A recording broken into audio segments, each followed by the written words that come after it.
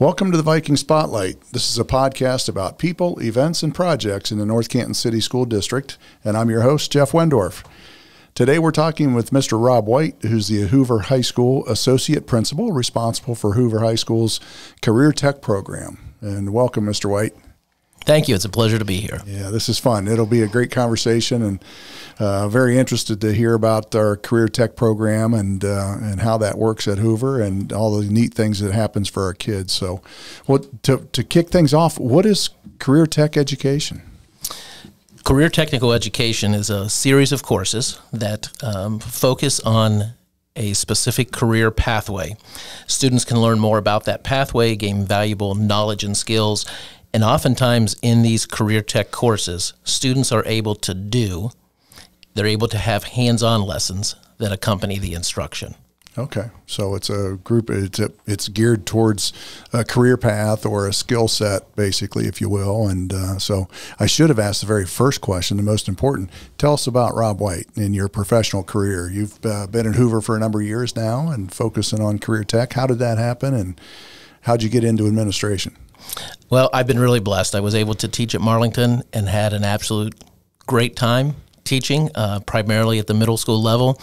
And then I was able to go to Louisville High School and work as an assistant principal and worked along some great administrators there. And it was a great experience too. And I was there for 6 years. And this is my 10th year at North Canton Schools, all of those being at Hoover High School as an assistant principal. And I have really been able to broaden my understanding of education primarily through career technical education. Okay, so you've focused on career tech since you've been at Hoover? That's correct, yes. Great, yeah. Good. So 10 plus years, and yeah, I passed through Louisville once too, and I think the same administrator may have made the mistake of hiring me at that time, but yeah, that was long before you, so I'm a decade or so older than you. So anyways, so tell us about the guidelines. So career tech, I think in the olden days, might have been called vocational education, but now it's called career tech. Tell us about the requirements or guidelines to take courses in career tech. So there's not a whole lot of guidelines in order to take those courses, but there certainly are things that we as a school district and that teachers for career technical education need to accomplish. First of all, every student in the state of Ohio has to have access to career technical education. Schools accomplish this in a variety of ways. They may offer pathways through their own district exclusively to their own students, or they may partner with other schools in the area and offer them either in their own school or at some of those other schools. And then finally, we have what we maybe are most familiar with, and that is JVSs, where students will have career technical courses that are offered to them at a high school where all of the students there are taking career tech courses. Right, so our local ones are RG Drag and Portage Lakes Career Center and those, but that's usually, and we'll talk about what a compact is and how we deliver career tech services in a second, but basically that's a place where a group of districts pitch into, and the kids are there all day. That is correct. Yeah, and so they're getting their math, English, science, social studies, plus their career tech courses all at RG Drag. Yes, yeah, that's correct. Okay. A few other stats regarding career technical education. There are 91 different groupings in the state of Ohio. Ohio serves 125,000 students in career technical education. Wow. So there's a lot of students that take career tech courses. And our graduation rate for those career tech students is 97.2%. That's 10% above the average for those for everyone who graduates or who goes to high schools in Ohio. And finally, 25% of the students enrolled in career tech courses earn at least 3 college credit. That's 100,000 college credits. Wow. From career tech students every year. That's crazy. That's awesome. Great. Guys, what an opportunity, because, I mentioned vocational school, and some of the adults listening might remember it as vocational school, but career tech is different. Used to be it was a junior, senior program primarily, and you went into that course or those programs just for 2 years. But I think I'm hearing you say that this is a series of courses, not necessarily a year-long program, and they've broken it down into courses now that even start, and I'm kind of leading the question here, when can our kids take their first career tech course at North Canton City Schools? Our students can start as early as 8th grade. So we have students that come up to the high school, take a high school level course for high school credit in 8th grade. And the unique thing about that is that opens up an opportunity for them to complete that program that they start in 8th grade by maybe their sophomore year.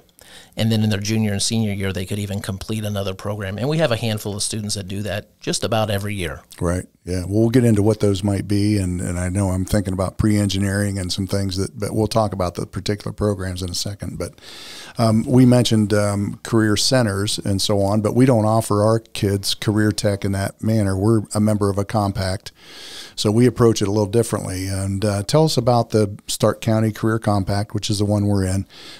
Could you tell us what, how schools participate, what it means, and how we provide those services for our kids? Sure. We do participate in that Stark County Career Compact. That is open to our friends from GlenOak, Jackson, and Lake high schools. So the 4 of us will share students for part of a day. As you referenced before, sometimes at a Career Technical Center or a JVS, students will go there all day. In this case, students come for, typically it takes about half a day, maybe 3 or 4 periods away from their home school. In our compact, we have over 35 programs. That's a lot. That's a lot more than you can have at just a career center. That is correct, yes. Or one school in particular, yeah. Yes. So our kids have access to, you said 35 yes. Optional career programs. Now, some of those are duplicated. We have some real popular ones. For instance, construction is offered at Hoover, at GlenOak, and at Jackson High School. So 3 schools happen to have a construction program. There might be a little different flavor to each one of those, but there are some duplication of those programs. And I know MedTech's the same. I know we have a MedTech in the program that's geared towards sports medicine, one geared towards nursing, and I'm not sure what the other one's geared towards. But yeah, there's a different variety or focus, I guess. Yeah, great.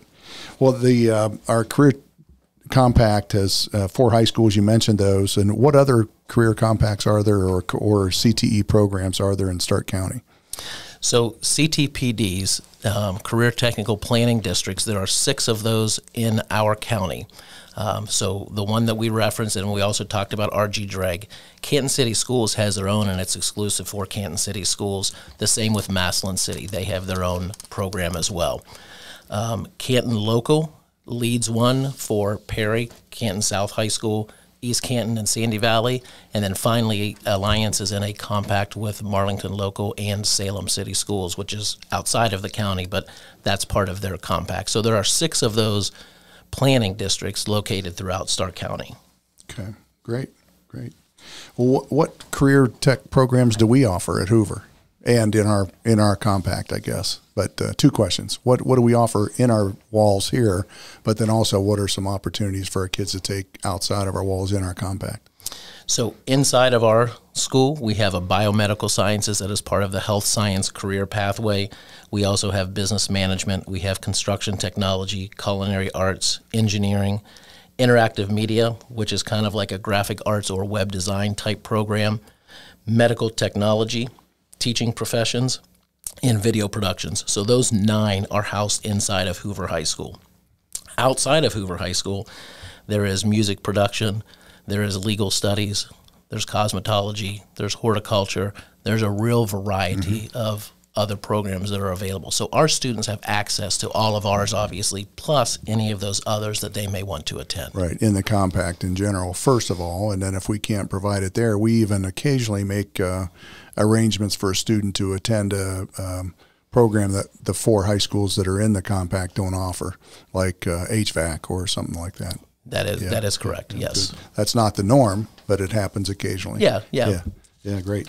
Well, and I mentioned, showing my age, the vocational programming and the way things used to be is those were technically, I don't know if technically, but they just tended to lean towards non-college tracks, your manufacturing, auto body, auto mechanics, and some of those things that were not college track, but it's not the case today. We still have a few of those, but tell us a little bit about, those programs, and you can hear them when if you repeat our particular programs at Hoover High School. They're not necessarily the heavy manufacturing or industrial, they're more technical.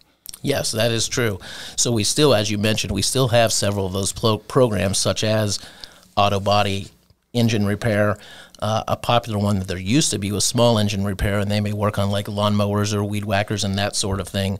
Welding, drafting, plumbing, those are kind of some of the ones of the past and the present.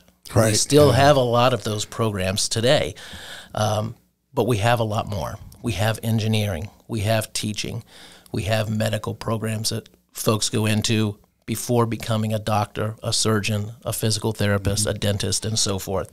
So there certainly are a lot of options for students today. Sometimes it's exploration, and they find out this is not what I thought it would be. I can't handle the sight of blood. I don't want to work with young children, or whatever the case may happen to be. Right. They find that out through career technical education. I can't fix things as well as I thought I could. Yeah. And in today's world, it used to be that if you were mechanically inclined, you could fix so much, but with so much going to computer chips and that sort of thing now, it's much more challenging. So to have this specialized career focus courses, people are able to gain that expertise. Right. Tell me a little bit about our numbers, about the number of kids that we have, percent of kids in Hoover High School, we'll say, and then maybe even a compact of that participate in CTE, as far as, because you mentioned the freshman, sophomore year being able to get into those programs. What do our numbers look like? Well, at Hoover High School, we have between 1,400 and 1,500 students pretty consistently every year. I would also say consistently we have well over 700, usually between 800 and 1,000 students enrolled in career technical courses. So well over half of the student body is enrolled in at least one career technical course. Throughout our compact, we have approximately 2,000 students that are enrolled in career technical education courses. So there's a large percentage of students that are enrolled in career tech. We have just over 6,000 in our compact as far as students in the high schools. So over 30% of our students are enrolled in career technical education. That's awesome, and that's great. Now I know we have buses coming back and forth from here to GlenOak and Jackson, and back and forth, and them to us and Lake, and so on. So it's a pretty neat thing to see our kids participating in their home school still for the main core subjects, and then they're getting their career tech stuff at maybe another building or something. And I think that allows those students to really have a sense of their own school pride too. They come to us for 2 or 3 periods a day, but they still have, as you mentioned, their core classes and maybe some specialty classes at their own high schools, which allow them to really connect with their own high schools too. Right. Yeah. Pretty cool. Good stuff. Well, I know my daughter got involved in legal studies in high school and finished that program and actually became an attorney. I don't know. It must have been because of her mom, but she was, and her teachers. She was, so she's a practicing attorney and went through the legal studies program, just had a ball with it, had a blast, and really knew that at that time, this is something I think I want to do at least the earlier part of my career, maybe the rest of my life. So good stuff. That's great. Good stuff. Yeah. Well, what anything advantageous for career tech kids to take? And you mentioned a little bit about exploration before you go and commit to college or to an apprenticeship and a career. You get to do a little sample. Any other advantages for career tech participation? Well, there's a lot of unique things that go on with career technical education at Hoover. One thing we talked about is students can begin in as early as 8th grade. That is not the norm. Some places will allow you to start your sophomore year. I mean, it's kind of gotten a little younger than that old junior-senior model. But to have those opportunities available for 8th graders is really something that's unique. We do, as I mentioned before, we do have a few students that complete 2 career tech programs throughout their high school or maybe 8th grade through 12th grade years. So that's pretty unique. We have a culinary arts program that has a food truck. There's not many programs out there that have a food truck that they operate. So that's pretty neat. And this spring, we are expecting a robotic arm to come in for the engineering program. I know it's been ordered, and the grant for it came through, and I know our teacher's been trained, and he's anxiously awaiting for that big Amazon package to show up. But, right. That's pretty cool. And they do, I mean, the Fab Lab and the things that we've had for actually a number of years is we have a functioning CNC and 3D printers and all those things in the computer science area, and the things that they do there. It's pretty cool. Yes. And robotics team, of course. Yes. We have a very active robotics team that does very well, performs, has gone to national competitions before. And speaking of national competitions, we have a business management program that has competed locally and won, and then has gone on and competed nationally and actually won the national competition 4 of the last 5 years. Right. Pretty amazing. Yep, I believe we had the teacher for that program in last year to talk about the run that they've had as far as, you know, having kids develop and design and build a business actually, and then take it to competition. Some of them even sell the business when they're done. Yeah, and that's pretty cool. What an opportunity for students. Yeah, it's just awesome. And I know some of them are out there running business now because I know a couple of folks that are doing that I see my neighbors use. So it's kind of cool. Yeah. Pretty cool. So how do kids get interested? How do we market this to kids? How do kids learn about the programs and so on? What's your method for getting the word out, I guess, or the word out to parents too? Because not a lot of 7th and 8th graders are thinking about what they're going to do after high school yet. Well, I'll tell you, I don't do a whole lot. The teachers really sell the programs. So the students get interested really from the teachers and from word of mouth. I think that's our best form of recruitment. We do have different recruitment activities that we do here at the school. We allow the 8th graders to come in while we're giving the ACT to juniors on one side of the building and the rest of the student body isn't here that day. The 8th graders come in and visit the Career Tech program so they can have some exposure to that. We also allow students in their freshman year to go visit Career Tech programs, but really the selling point is the teachers' connections with students. Right. And that's what it's really all about, that's what we're here for, to make those connections with students and to provide these opportunities for them to learn, and that's what sells it. We have great teachers in Career Tech Ed here at Hoover High School.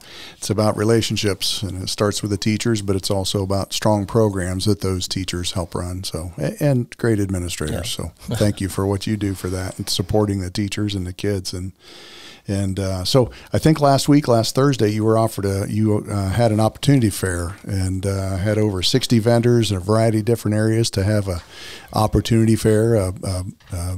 Yeah, it was neat to go in there and see all those businesses, and tell us a little about that. Yeah, it was a great experience.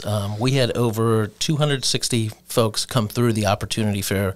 It's our inaugural one, so we hope that continues to grow as time goes on. But we called it an Opportunity Fair and not a job fair, not a career fair, because it's beyond just careers and jobs.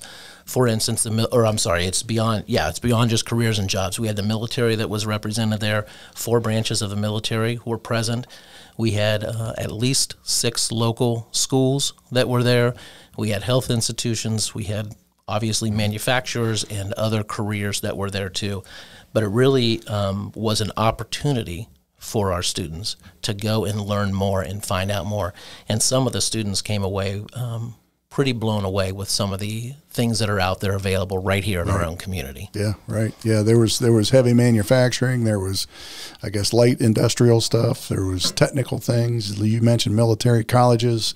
Ohio Means Jobs was there. They had a table. That was pretty cool to see. And we even had a table, as the North Canton City Schools had a table, trying to recruit some kids to become teachers and actually bus drivers.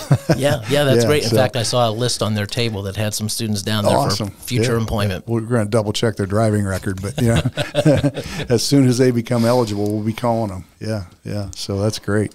It was a neat day. I was able to get down there and see that, and I hope that the businesses that came saw that it was worthwhile, and what a great way to show our kids, to have them walk around at an opportunity fair or the like, to share their professionalism and so on. I noticed some classes had on khakis and ties, and they were dressed up, and and that's a great thing, especially on a day when the high school is Spirit Week and it's pajama day.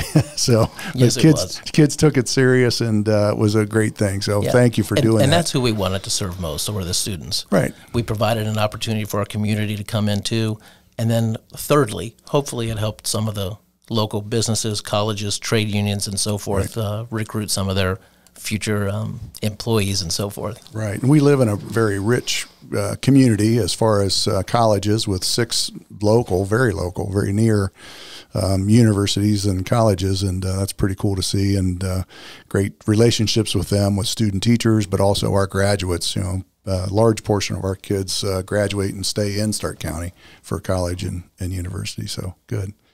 Well, what else? What did we miss? One thing that I failed to mention was when we were talking about the programs that we offer here at Hoover and through our compact, we are missing manufacturing. Yes. We have no manufacturing programs. And as you can imagine, it takes a lot to start up a manufacturing program. We have explored welding specifically. If there's anybody out there listening that has an extra $1 million laying around, I've got a good place where you can bring it. But that's the one thing that we're kind of missing from our compact. We have some space. We have some space, or could make some space fairly easily. It's not like we have to build a building for it. But I know you've been working on welding quite a bit, and you've had some great efforts and talked to nearly every welding manufacturer in the area and in the region even. And so we're looking at that, and maybe some manufacturing or that could go along with that. But there's a gap in our community in the need in the industry for welders and fab and those kind of things. So folks with some high skills in those areas. So an opportunity for kids to be able to get some things. But to run a program, start a program, it's over $1 million to start, and that's a pretty big ticket to start that program. But we're working on it. I know you are. Yeah, very hard. So.